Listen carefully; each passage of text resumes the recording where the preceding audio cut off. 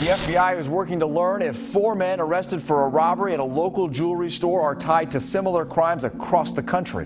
Why you don't fuck with me? Bro, you stole my shit! What I steal from you, bro? I'm about to send you your money back. Police say these 3 men walked into this Jarrett near a busy shopping area Tuesday night around 7 with hammers. That's crazy. I just can't believe that happened here. We checked their backgrounds and all 4 men are from Detroit. Alright, so somebody's life story that I've always appreciated was Tee Grizzley's. Consistently good rapper, I always look forward to hearing one of his verses, but a lot of people I don't think know his full story. This is a man who was destined for university, but somehow ended up in Kentucky on the floor with a gun pointed to his head in the middle of a jewelry heist, right? He was trying to pull off. So this particular story covers his younger days when he was casing out robberies spanning across multiple different states, and this iconic moment when a dude confronted him after the fact to yell at him for stealing his Xbox back in the day. You stole my fucking Xbox One, my fucking MacBook, my fucking iPhone. I had a wallet, had about $190 in that bitch. Now we're gonna get into all this, but first, let me show you my song of the day. This is Oreo J. Check him out. I'm snapping on 808. Most of your bangers ain't even my throwaways. When the third roll pass, I'm blowing my smoke away. When I'm stressed out, anything I do is took away. I'm in the stew and I'm after Mary J. Nothing to lose, that's why I'm in there every day. Soon I'll be balling like I'm in the NBA. Still making gains as if I'm a heavyweight. Anyway, I'm gonna make it no matter the hurdles or obstacles that end up in my way. I'm gonna treat every day like my last, can't be moving like it is just any day. I feel like an alien out of this world, that's why my flow sound like this. Now, in order to understand Tee Grizzley's story, we gotta travel to Michigan, more specifically Detroit. Everybody in America knows Detroit is a tough city. They've been through a lot. Severely underfunded, underprivileged, and its manufacturing industry got absolutely decimated. A lot of hardworking people were left with no work, no jobs, nothing to sustain life with. You can travel to Flint, Michigan and find out the water crisis over there where people were not getting clean water to drink and the government has not done a thing about it. Now the story of Detroit comes with harshness, and Tee Grizzley's story is no different, right? He grew up in a family of drug dealers. His mama was a drug dealer, his pops, his auntie, everybody around him was selling dope. But a lot of people, they see Tee Grizzley and they got him fucked up. This was a kid who was destined for university, getting accepted to major in finance despite coming from an environment of material destitute. Now just as Tee Grizzley was hitting that pivotal moment at the end of high school, his pops gets murdered. His moms gets sentenced to 15 years in prison. And shortly after, Grizzley gets a letter in the mail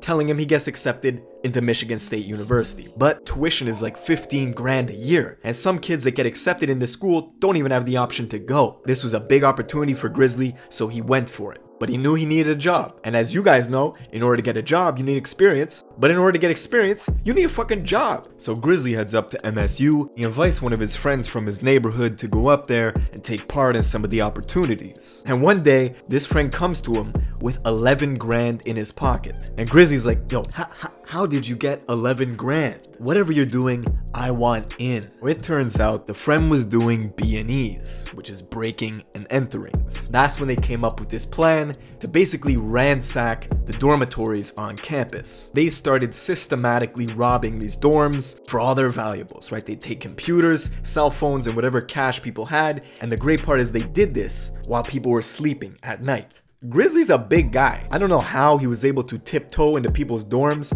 and steal their shit at night like he's the fucking Grinch. Tee Grizzley and his friends successfully pulled off 12 robberies. By the end of it, they got at least $10,000 worth of stolen merchandise and nearly $10,000 in cash. But that's only how much the police recovered. Grizzley had about 40 laptops and 20 iPhones in his room. But the police were catching on to them. You recognize these guys? MSU police want to talk to them about a recent theft in North Hubbard Hall.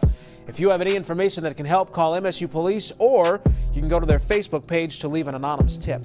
Unfortunately, as they were planning to leave, the police intercepted them. Word got out quick that Grizzley was apprehended, so one of his friends ran to his dorm in order to grab the stuff that was stolen and move it somewhere else so the police would get off their trail. He moved all the stuff that Grizzley had stolen into his own dorm. This actually hurt the cops' case because it was tampering with evidence. So the police had to let Grizzley go and take a couple months to actually build a case and get some evidence. That's when his friends came to him with this plan for a jewelry heist. a smash and grab over in Kentucky. Now, for those of you who don't know, a smash and grab is exactly what it sounds like. You go to a jewelry store, you bust the display cases, you grab the loot, and you run for your fucking life. At the time of this story, jewelry store robberies in the States resulted in losses of $66.5 million just that year alone. God damn, sounds like it works. So Grizzly, who already had an arrest warrant for his prior burglaries, decided, fuck it, I'm probably gonna need some lawyer money.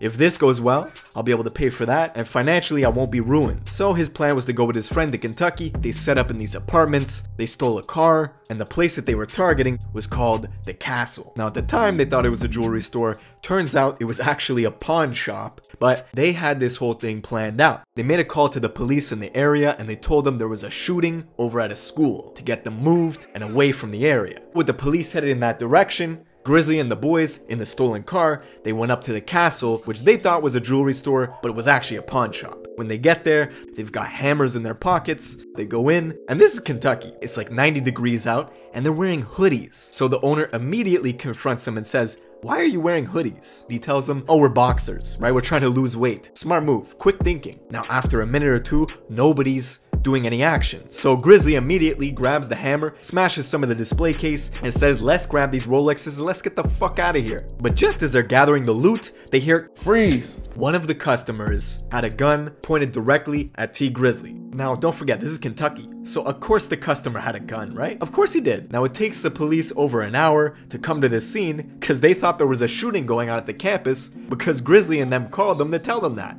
Now, Grizzly was found guilty of the botched robbery, and they had to sit down and do some time in Kentucky, which, by the way, the prison in Kentucky is terrible, bro. It's one of the worst prisons in the US. And after he served time there, he had to go do time in Michigan for the dormitory burglaries. This made Grizzly into the man he is. He took this life story and he made First Day Out, the track that basically gave him a career. And I don't know if you guys have noticed this, is Grizzly's got some of the best jewelry right now. The grizzly bear piece, the Cuban links that he has, and that illustration of his downfall being because of a botched jewelry heist. And then now he's got some of the best jewelry in the game. I just think that's a beautiful illustration. But yeah, man, that's it for this video. Let me know what you guys think in the comments below. Make sure you subscribe with notifications on, and I'll see you in the next one.